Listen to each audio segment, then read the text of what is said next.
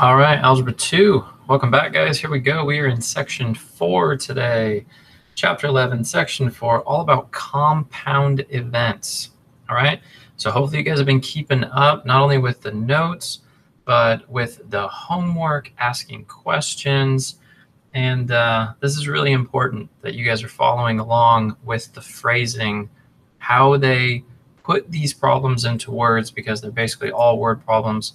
There's going to be little intricate things that you're looking for, okay? And I know that during class, it's not as hard in the homework, because a lot of times in the homework, they're going to guide you back to the example problems, which are really helpful, but you have to think ahead. On a test, there's not going to be that guiding you back to an example problem type of thing. So if you are heavily holding on tight to the book giving you directions back to example problems, when that gets taken away, it will become noticeably harder. So let's make sure the notes are there, questions are being asked, and you guys just keep up with it. All right, do the best you can, repetition, more practice, and you guys can do it. All right, so here we go, Section 4. Let's start with the three definitions. We have a simple, a compound, and a mutually exclusive. A simple event is, I'll zoom in here.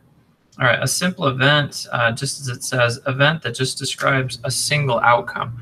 So it's just one event, there's a single outcome, boom, it's over. Okay, so there's going to be very few simple events, though, that are occurring. What's really going to happen is you're going to have multiple simple events. All right, so let's get into that, because that's a compound event. That's two or more simple events occurring. Could be at the same time, could be at different times. So compound events is a lot of little simple events all occurring, usually together. Now, when it gets to be more specific, mutually exclusive events, this is when you're going to have multiple simple events that can't both occur at the same time or during the same experiment, because there's been some qualifications or some things stated that tell you, okay, this can happen, but not when this happens, or this can happen, but it can only happen when this other thing happens. All right, so let's go right here. Mutually exclusive. There's a little symbol right here. Looks like a U. That symbol right there means that it includes. It is including these things. All right. For two mutually exclusive events, they have to occur at their same time. Okay. Then you have the two mutually exclusive events. We're talking this part right here for A and B. And the phrasing is probability of A with B is the same thing as saying probability of A plus that probability of B. So here's your little example problem. So you have a number cube is rolled, and they're saying, what's the probability that it's less than 3? Okay, well, you have the number 1, you have the number 2. What's the probability of getting a 1?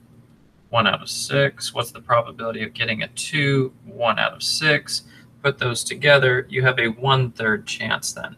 So you got to combine those probabilities because they are going together.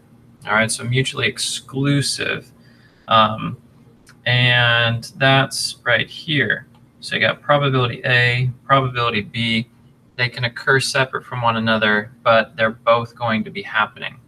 Now, inclusive events is one or more outcomes that are in common.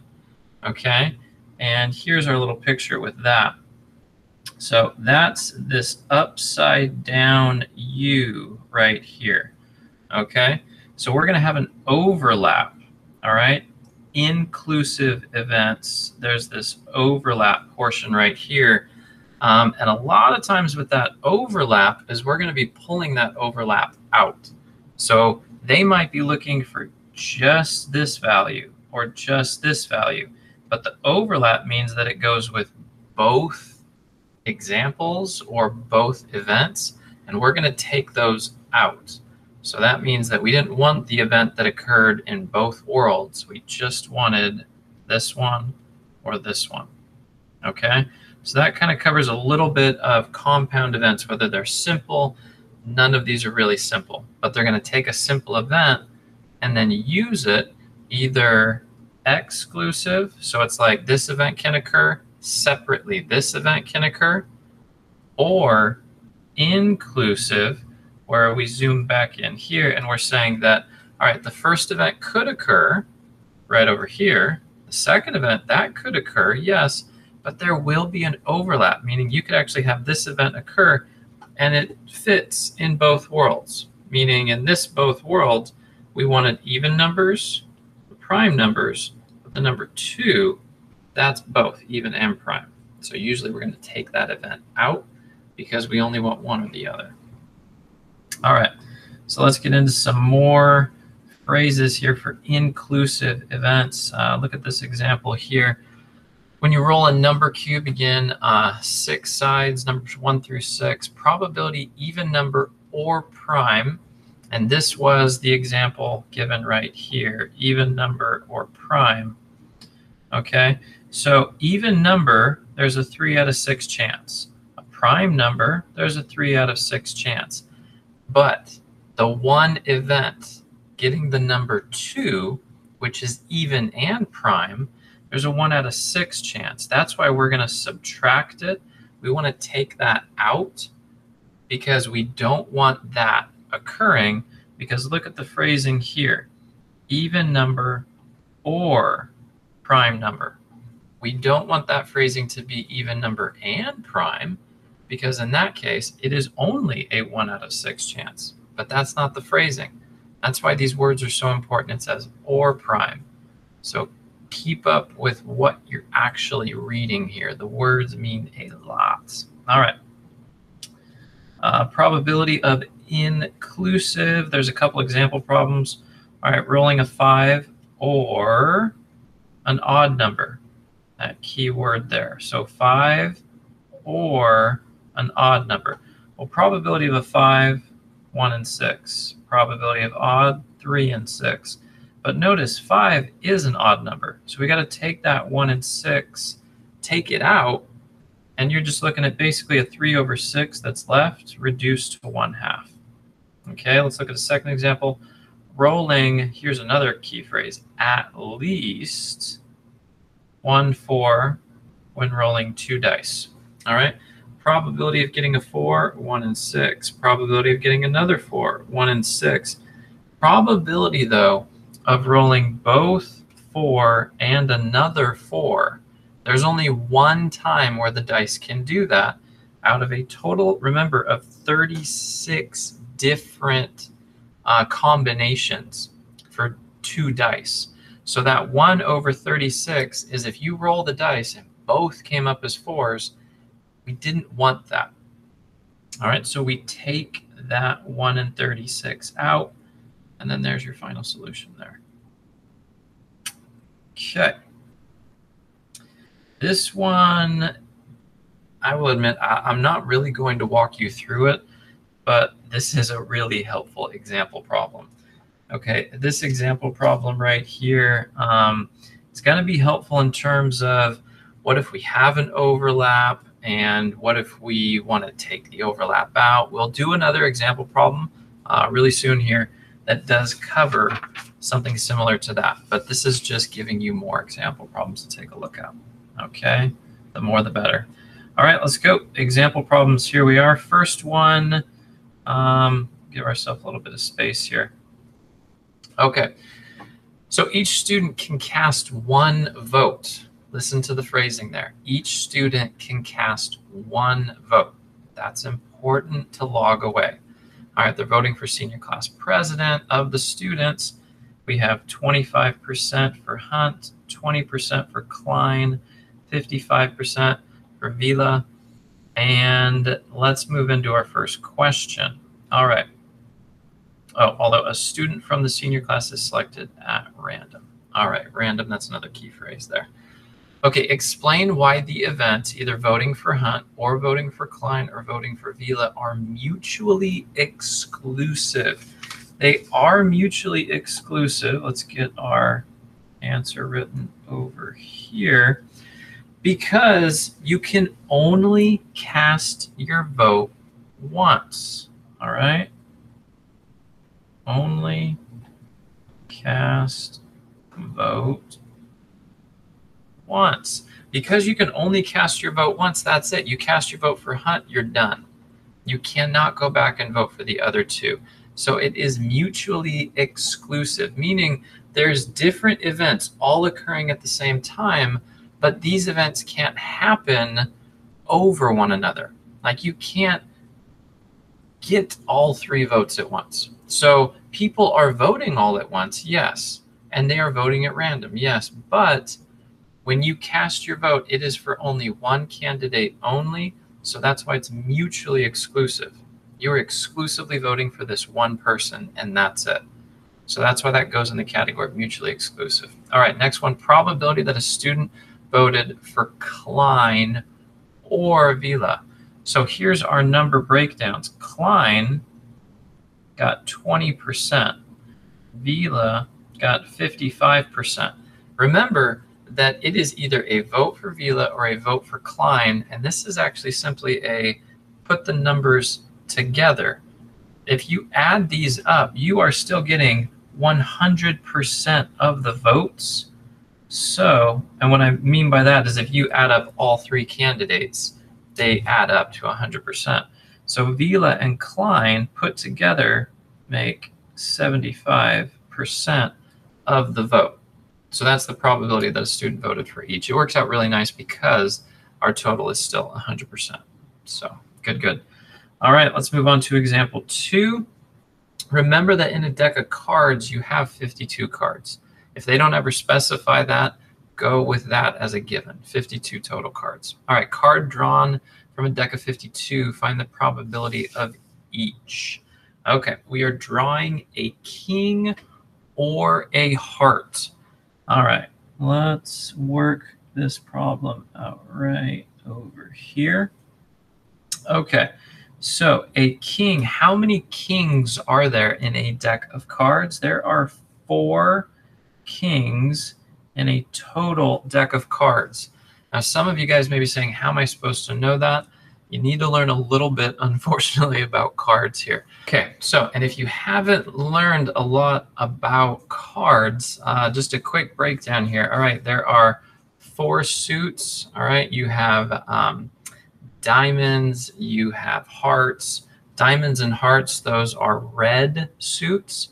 And then you have spades and you have clubs, and those are black suits. All right, you have, let's see, Jack, King, Queen are face cards, and then you have 2 through 10 are regular numbered cards. So that's, I don't know, that's just a quick breakdown there for you. So we will have questions and probabilities with cards. So let's get back to it.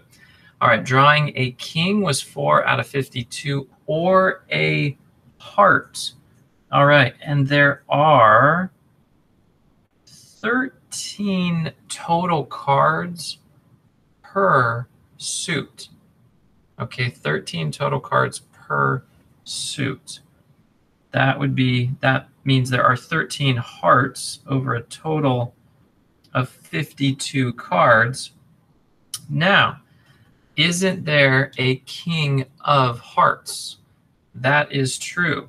So that means that we have to subtract 1 over 52 because there is a king of hearts. And the phrasing used here, if we could see, is the word or. All right, the word or meaning we don't want and, it's the word or. We want a heart or we want a king.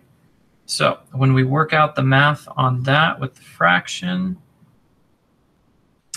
let's see, that's going to get us reduced, by the way, is 4 over 13. Now, if you were to plug this into the calculator, odds are it's going to give you a decimal. Don't forget the little trick where you can push the math button and then convert decimals to fractions, because that's really helpful in this chapter, because you're going to want a lot of conversions from decimals back to fractions. Okay. All right, let's take a look at the second one, 2b. We're going to do this one down here. All right, so drawing a red card, hearts or diamonds. Remember that, drawing a red card, hearts or diamonds. Or, there's that word again, or, so remember that, a face card, jack, queen, or king. All right, and notice they didn't specify a suit on that, just a jack, queen, or king, but we have 4 suits. All right, so let's get this one set up. They said a red card, hearts or diamonds. Remember that we have 13 total cards per suit. So 13 hearts, 13 diamonds, 26 out of 52 would be for the hearts and diamonds. Then they're saying a jack, queen, or king. That's for all 4 suits though. So there's 3 face cards, there's 4 suits. So we're looking at 12 possible face cards, again, out of 52 total cards. Then we need to subtract here, because what if we had a jack, queen, or king of hearts? There's 3 of them. Another jack, queen, or king of diamonds. There's 3 more. That's a total of 6 overlapping cards that we don't want to get. That's our subtraction for the fraction. And then work out all the fractions, get all your decimal, reduce it down, and you're going to get 8 over 13. Now again, guys, I'm not writing out the decimals. I've worked all these out and then converted the decimals already. You need to make sure that you're confident doing that. If you're just straight copying this down and not understanding that you actually have to do this math right here to get to that solution, it's going to be a rough go. You have to be able to do that. That's the calculator, but if you're not confident with it, practice, practice, practice. All right, so that's our solution right here. Let's not forget our solution that was up there. Okay. And again, if any of this is confusing, rewatch it. Go back, rewatch it. Okay, number 3 here.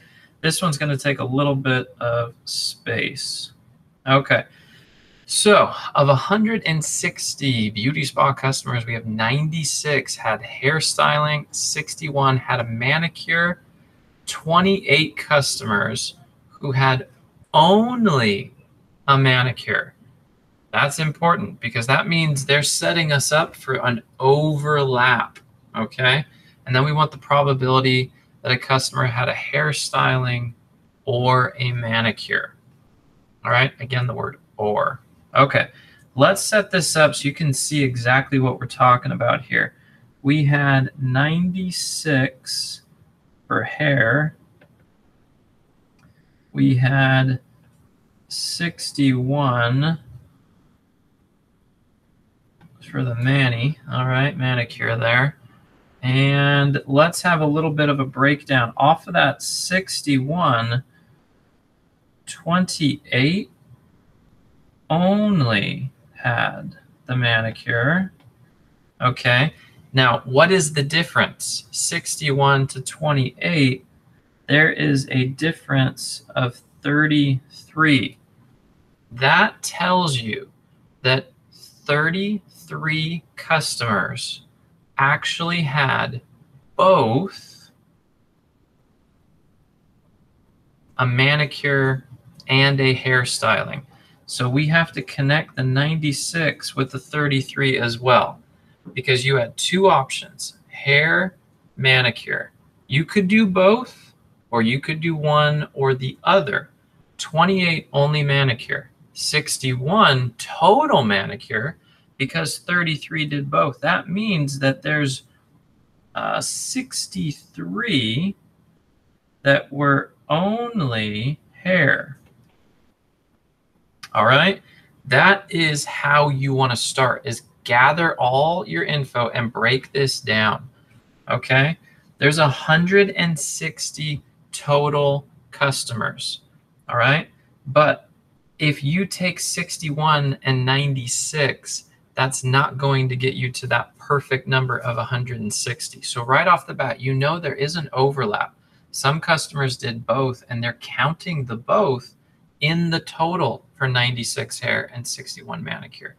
So what we need to take here is now add these three pieces up, and that's going to equal 124.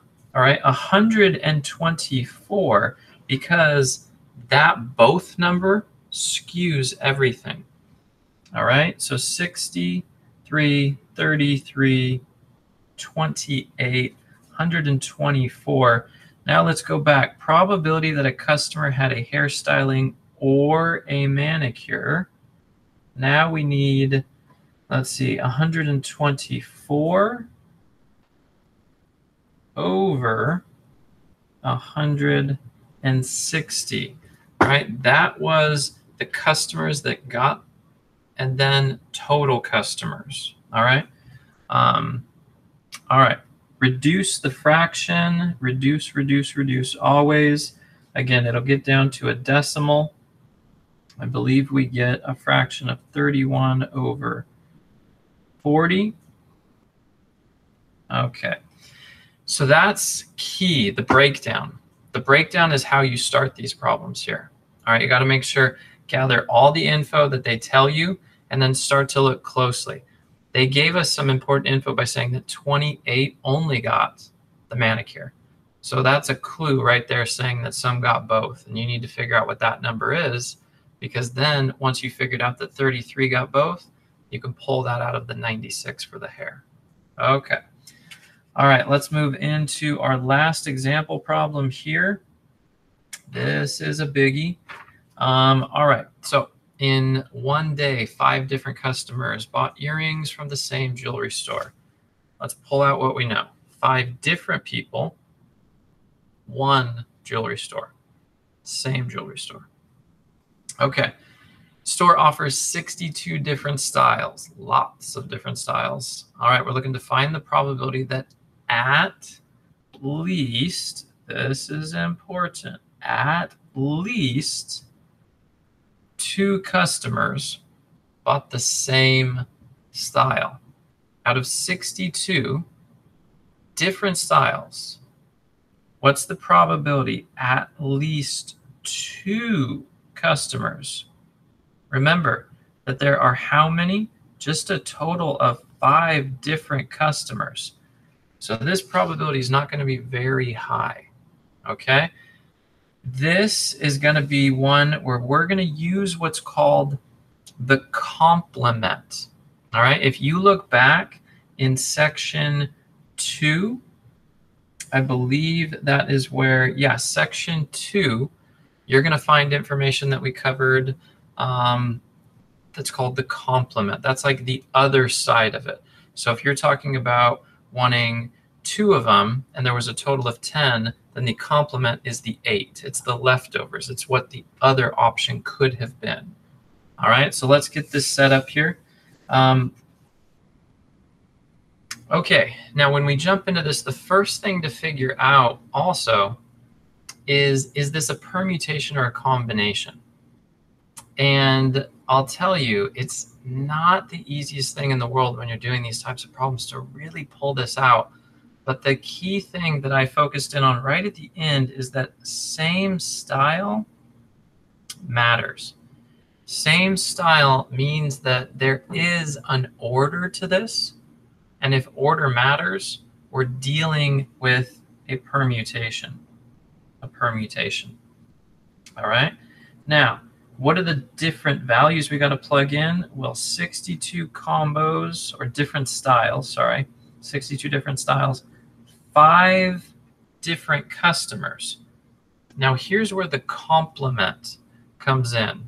We're going to be taking a look at the complement, which is now going to say 1 minus the permutation of 62 and 5, because we want to figure out the other side of what is left. That's the at least 2 customers. Now, what are we going to divide this by? We're going to divide this by 62 to the power of 5. And actually, my division line is a little too long there, just that part of it. All right. If you want to take a look at example 4 in the textbook, this is helpful. It connects to this example that we are doing now. Okay. Now, the calculator is vital here. It's very helpful, very important. When you're working out permutations, you're going to want to push that math button, probability. And this is repetition and practice, practice, practice. Okay, so the phrasing, at least, when they throw that up there, this is where you should clue in to knowing I have to use the complement to figure out the other side of what's left. All right, we don't want the permutation of all. We just want the permutation of at least 2. Okay, could be more, but at least 2. Now, when you work out all of this math here, you plug it into the calculator. I'm going to give you the numbers, but I'm telling you that it's a lot easier than you're going to see, because the numbers, it makes it it makes it a little more overwhelming. So when you work out the permutation of 62 and 5, this is what you should get on top. And then 62 to the 5th power, this is what you're going to get on the bottom. Okay, work all of this out, and then it is going to reduce down to 0.1524. All right, so ultimately, that is our final solution right here. But the key thing is the phrasing, at least 2 customers. So that at least 2 customers part means you have to use the complement. And the complement is what's the other chunk. We don't want just all 5. We want at least 2 of the 5. And that's where the 1 minus comes into play, and the 62 to the 5th power comes into play. All right, 62 to the 5th, 62, 62, 62. All right, 5 times. That's again for like all 5 customers. But we don't want all 5. We want to try to take away from that. There's the 1 minus. All right, guys. So that covers us for section 4, example problem 4, example problems 1 through 3. Okay? Bring your questions to class. Keep up with these notes and pay close attention to the phrases and the words. Oh, and of course, I can't forget here, the random question that I'm going to throw in at the end of these excessively long note videos. My apologies for that. Let's see here. I want you guys to try and find what is the most venomous snake in the world. There you go. All right. I will see you guys in the next video.